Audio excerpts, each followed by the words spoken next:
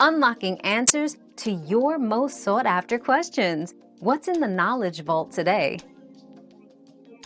Johnny Van Zant took over as the lead vocalist for Lynyrd Skynyrd after the tragic death of his brother, Ronnie Van Zant, who was the band's original lead singer. Johnny stepped in when the band reunited in 1987 for a tribute tour, and has since been the frontman, helping to continue the band's legacy with his powerful voice and stage presence.